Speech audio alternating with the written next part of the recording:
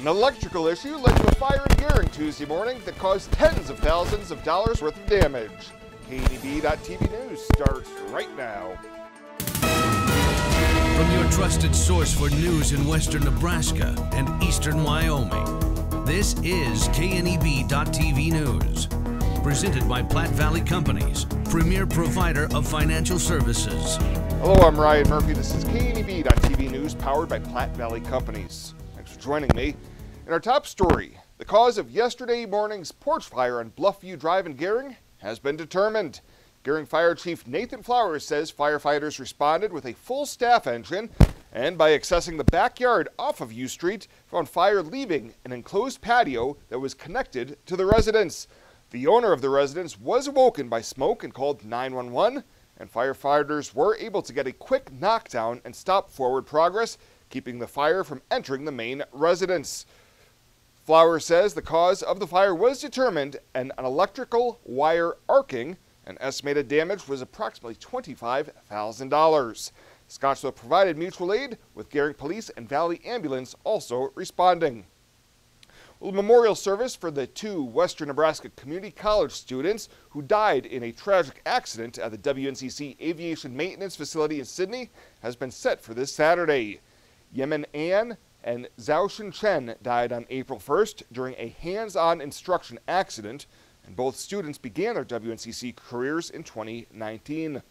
WNCC President Dr. Carmen Simone says the memorial service will be at 3 p.m. at the Elks Lodge in Sydney, and a memorial fund has been established to help support aviation students during this difficult time. That fund will help current students cover expenses such as travel, counseling services, living expenses, and other additional needs as instruction was paused following the tragedy that occurred. Well, coming up after the break, Steve Chosin with your midweek forecast. We'll have that right after this on KNEB.TV News. At Platte Valley Bank, we realize the way people want to bank in the future may be different than it has been. As comfort levels and desires vary by person, banking may be different for some, yet not for others. We offer the best of both worlds, a traditional banking experience with our friendly tellers and an online or mobile banking option with features that you can personalize and utilize anytime, anywhere you go. So you can bank how you want, when you want, and from where you want to.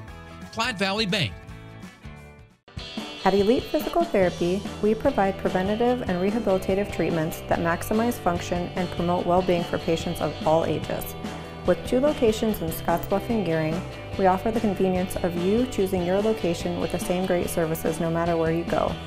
Stop into one of our locations today, in Scottsbluff at 214 West 27th Street or in Gering at 10th and M Street, and see what Elite Physical Therapy can do for you. Treatment you need and care you deserve.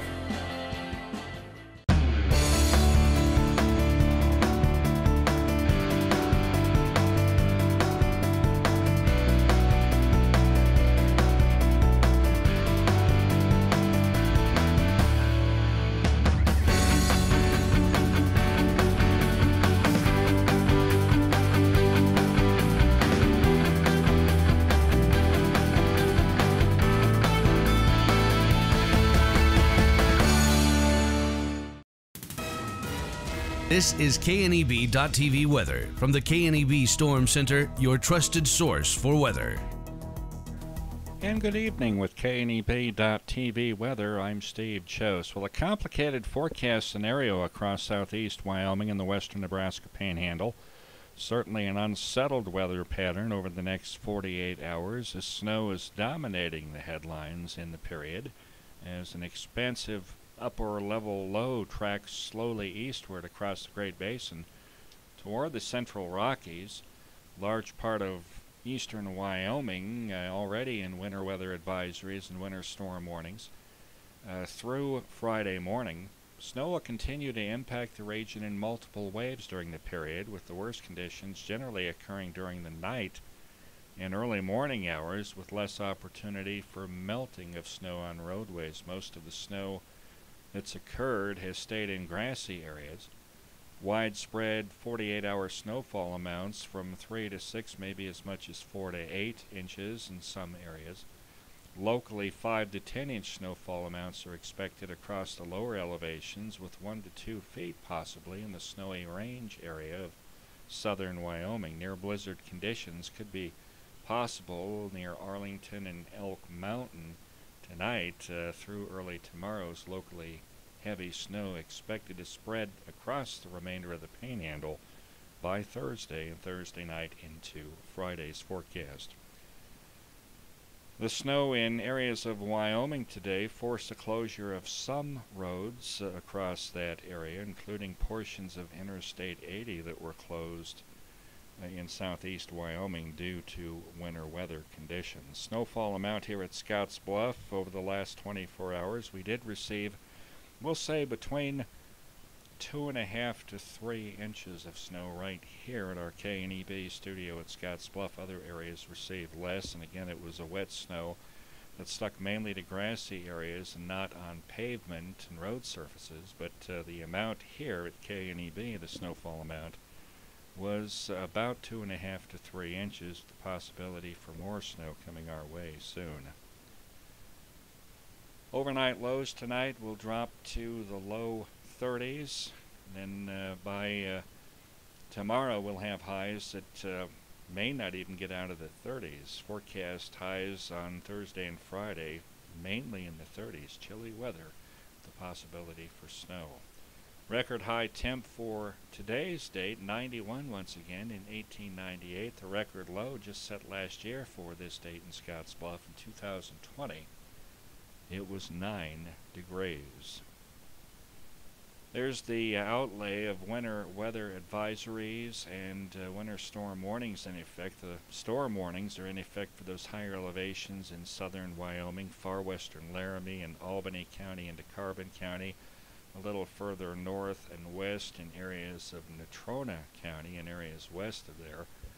But the remainder of eastern Wyoming, including all of Platte and Goshen and Laramie County, are in a winter weather advisory that also touches a part of southwest South Dakota, including the Black Hills region, and the northern half of Sioux County listed in the winter weather advisory area. These are in effect for most of those areas until 6 a.m. on Friday morning. Other areas of the Panhandle that aren't reflected in advisories now could be added to winter weather advisories as we progress into this system by tomorrow and into Friday. So other areas of the Panhandle could be included in these winter weather advisories. Keep up to date on the forecast and follow that as we move along. Well, the forecast lows we'll check on here soon. The current temperatures are 30s and 40s, kind of a mix of these temperatures around the region right now. And as we've mentioned, it is going to be chillier tomorrow with highs that may not get out of the 30s tomorrow and on Friday as well. When we look at forecast low temperatures, let's check on winds here first of all. Today the wind was quite a bit less, just a little bit of breeze, not really very much today. In the wind factor, we had a peak wind gust of 33 miles per hour out in the northwest yesterday, and winds were a lot less than that here today. There's the forecast low picture. It'll be upper 20s and low 30s across the region. With forecast highs, as we've told you, we may not see 40 degrees tomorrow. Some of these temps may stay in the low 30s across the area. But chilly day tomorrow, and the same goes for Friday's highs too, staying mainly in the 30s. These temps will moderate somewhat by the weekend, especially on Sunday. But quite chilly in the forecast highs for tomorrow and on Friday.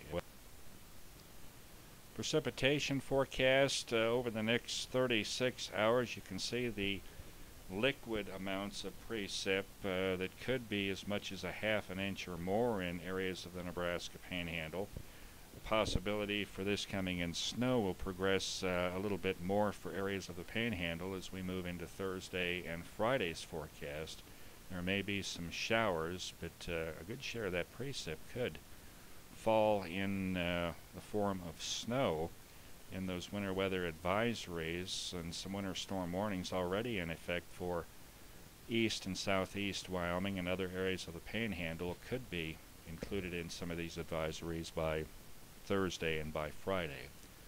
Snowfall amounts reflected there over the next 36 hours. It may increase and be a little bit more as we get into Friday's forecast, with 3 to 6 inch snowfall amounts in some of those areas, and maybe amounts ranging from 4 to 8, with locally higher amounts and 1 to 2 feet possible in the snowy range areas of southeast Wyoming. There's the forecast low right around 30, with a possibility for some redeveloping snow showers late. Winds will stay light overnight. Forecast highs tomorrow, not very high. Here in mid-April, we'll have highs only in the upper 30s, mid to upper 30s. Forecast high, the target high for Scotts Bluff tomorrow looks like 37. A very good chance for snow showers throughout the day. About the same forecast for Friday. Good chance for maybe some measurable snow throughout the period on Friday, and highs on Friday too will stay generally in the 30s. There it is, the 7-day forecast, reflecting that very good chance of precipitation, snow showers on Thursday, rain and snow showers on Friday. Pretty good chance of that with those chillier temperatures. Might see some sun on Saturday, still a 20% chance for precip as highs rebound a little bit to the mid-40s. And then by Sunday, it will be sunny, with highs that could get close to 60 degrees. It's kind of a short-lived warm-up on Sundays. We turn chillier again by Monday and Tuesday. Another chance for precipitation early into next week. That is an update on our forecast for now. For KNEB.TV meteorologist Bill Boyer, I'm Steve Chose reporting. Find out what convenient really means at the Western Travel Terminal. Start with our great selection of food and drinks, from for real milkshakes and fresh brewed coffee to snacks and hot food. Next, check out our beer and spirits with their everyday low prices. Finally, let us work for you with our full-service gas station and automatic truck and car wash. All this can be found at 822 South Beltline in Scotts Bluff. Western Travel Terminal, your convenient shopping, restaurant, and full-service gas leader. The Verizon family is full of frowns because they're spending too much for their unlimited data and phones, while the Viero family is all smiles because they're getting 4 lines of unlimited data with 2 free Apple iPhone SE for mom and dad and 2 free LG K31 smartphones for the kids, all for just $100 a month. They're saving so much, they're able to get Fido. Find out how you can too at Viero.com or your nearest Viero store. Viero Wireless, keeping you connected. Welcome to the Snow Show, boys and girls. Today we'll be learning about safe snow tips. Yay! Tip number 1. When scooping the sidewalk, always deposit the snow on your lawn and gardens. Not only is it environmentally safe, it keeps our streets and gutters clear. Tip number 2. Where there's ice on the ground, use salt only as a last resort.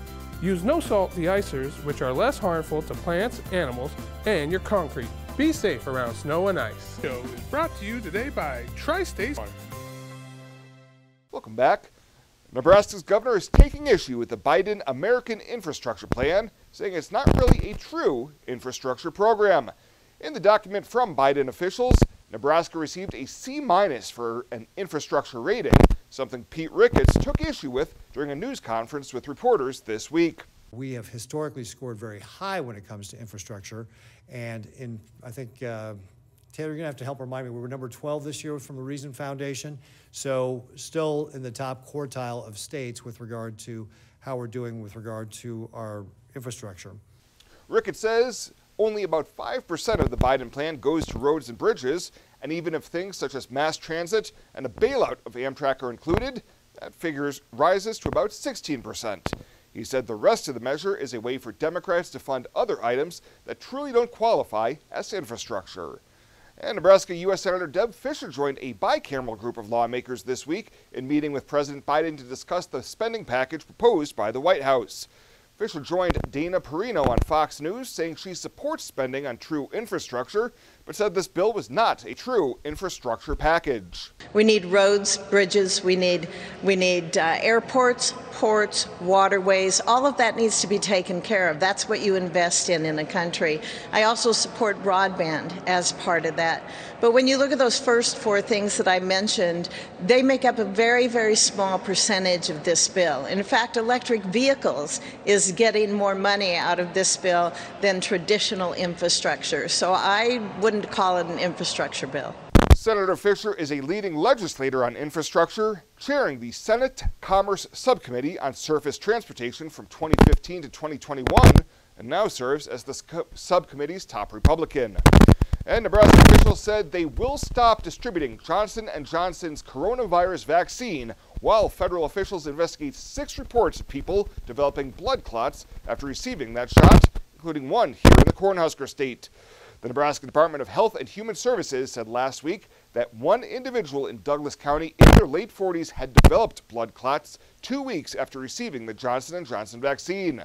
That vaccine was a relatively small part of the state's plans this week because officials expected to only receive 3,300 doses of it after getting 27,000 and change last week. Nebraska is still expected to receive 90,000 doses of the other 2 coronavirus vaccines this week. Why settle for Wi-Fi that just usually works? Why settle for customer service that's subpar?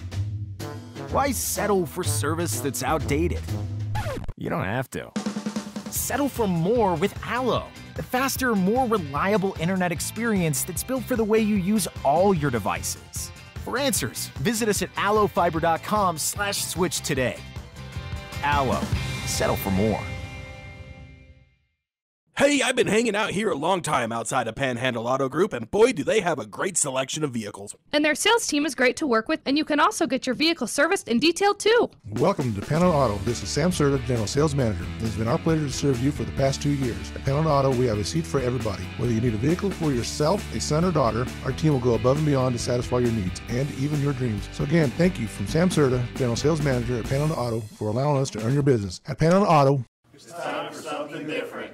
In boots, new and old, you've walked the rows of life, a fence length of time.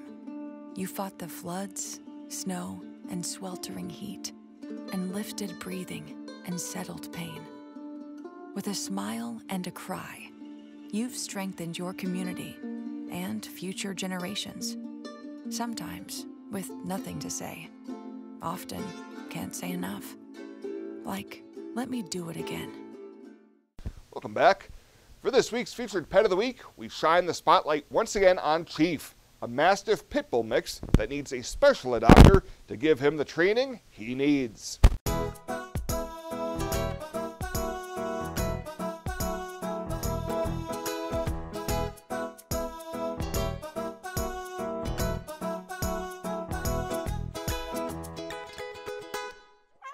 Well, that's Chief. He's 3 years old. He is a Pit Bull Mastiff mix. He's a ball full of energy. And he's strong. His adoption fee is $150. That includes all his rabies vaccine, his boosters, and his neuter, and the microchip.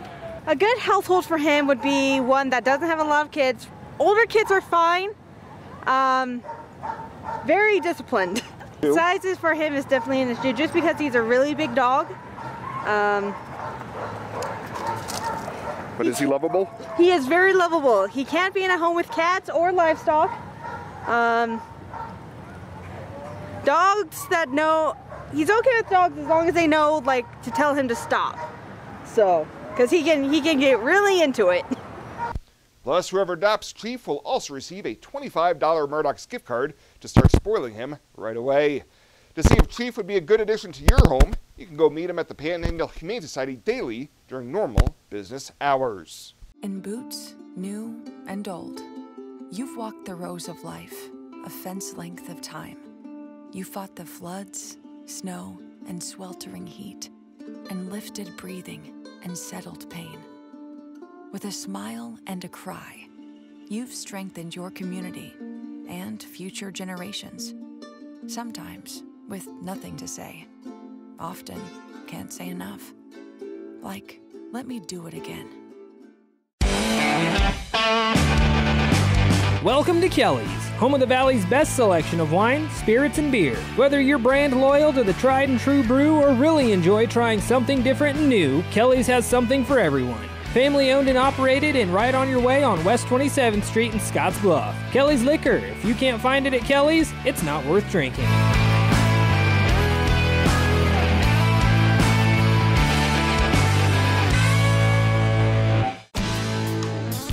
When it comes to helping local folks with the loans and financial advice they need, we don't horse around. Our only goal is to help you and your family achieve your financial goals with the right loans and savings products. So if you want to bank with people that care about you and your financial needs, stop by or give us a call. First State Bank. We're big on you. Member FDIC. Online at fsbcentral.com. Well, let's take a peek at what's happening on your midweek community calendar.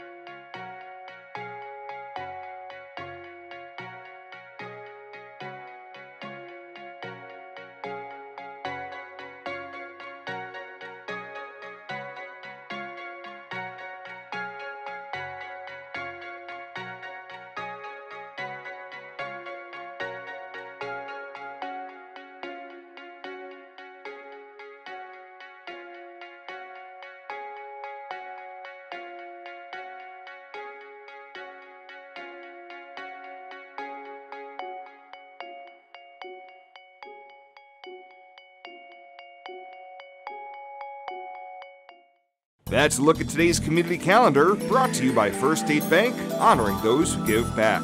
Nominate your community champion at fsbcentral.com. Panhandle Trails Intercity Public Transit, based in Alliance, Nebraska, is the only intercity bus serving Nebraska Panhandle communities and Pine Ridge, South Dakota. Panhandle Trails operates a regularly scheduled bus service, assisting you in making connections with Greyhound bus partners, regional airports, healthcare, employment and education opportunities, shopping, family, friends, and more. Panhandle Trails serves the general public of all ages and offers accessible transportation for those with special mobility needs. Let Panhandle Trails help you make your connection. Call 308-761-8747. At Platte Valley Bank, we want you to plan for tomorrow while you enjoy today. With our personalized trust and estate planning services, our trust services can help you do just that. When it comes to estate planning, you should seek professional help. And when you do, you should have confidence in the financial institution you choose to handle your trust. At Platte Valley Bank, we pride ourselves in keeping our trust operations local and serving our friends and neighbors. We offer a highly personalized, full line of personal trust and estate planning. Give us a call today and see how our trust services can help you.